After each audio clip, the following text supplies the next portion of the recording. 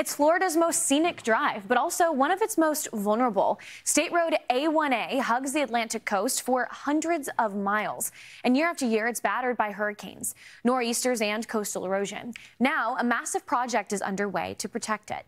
The Florida Department of Transportation is nearing completion on a $117 million plan to install buried seawalls in Flagler and Volusia counties. And unlike traditional walls, these won't block your view. They're built under the sand dunes, designed to strengthen the coastline while preserving its natural look. Joining us now is Cindi Lane from FDOT to tell us more about this project and why it could be a model for future storm protection. Cindi, you know, Florida is everybody's top vacation destination across the United States. Everybody wants to live in Florida, but they face some of the worst natural disasters that the U.S. has to offer. Talk a little bit more about this project and how you guys are continuing to keep Floridians safe. All right. Well, thank you for having us. We really appreciate it. This is a very exciting project. As you mentioned, this portion of A1A is right next to the ocean. So you're literally driving along State Road A1A, and it's a beautiful view. But having it so close to the waves puts it in a vulnerable position and makes it more susceptible to erosion, especially during the big storms. If I wasn't going to be a meteorologist, I really wanted to do city planning. That was one thing I thought about when I was looking at careers. And this is such a unique project, really stuck out to me. And the whole concept of a buried seawall. How does that help protect the roadway during major storms? And how not only has A1A done this, but have we seen other types of buried seawalls across other highways across Florida? Well, what happened in this situation is that, we've been facing years and years of damage from hurricanes. And actually in 2022, after Hurricanes Ian and Nicole caused some significant damage on this stretch, the Florida Department of Transportation partnered with our local communities to create what we called a strike team to come up with long-term solutions for this area. So we brought in coastal engineers. We looked at a lot of different options. We got a lot of input from our community, and we found that this was the best option for us in our community. And really, this beach is so beautiful.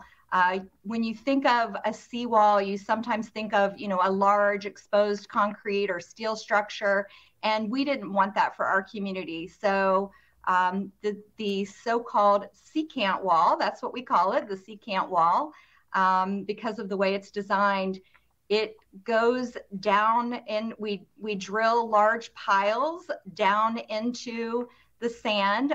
They're varying in depth between 18 and 36 feet, and they go in a row, and then we put a concrete cap over them, and then we're able to reconstruct the dune on top and leave enough sand so that we can put in beautiful native plantings, sea oats, and dune sunflowers, and all kinds of different plants that you would normally see at the beach, so that they're covered. But underneath, that wall is protecting the highway.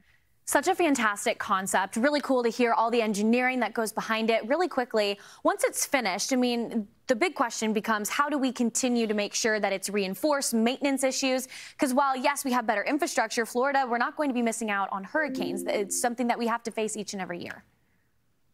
Well, we do have some history in this. We installed a secant wall, a buried seawall, a little bit north of these two projects about 9 years ago.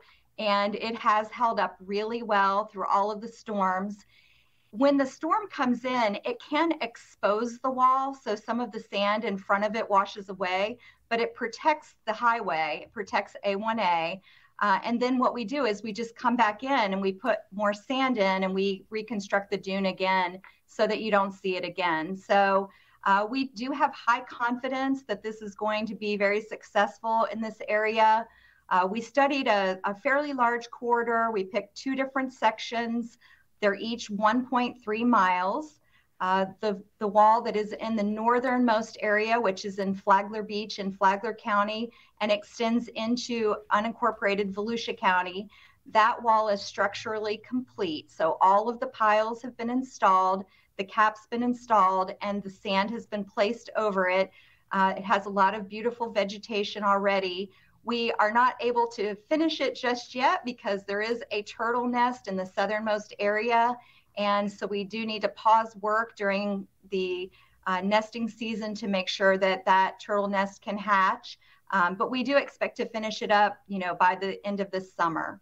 And then the other wall that's just a little to the south of that, it's 1.3 miles as well. And that's completely in Volusia County in a community called Ormond by the Sea.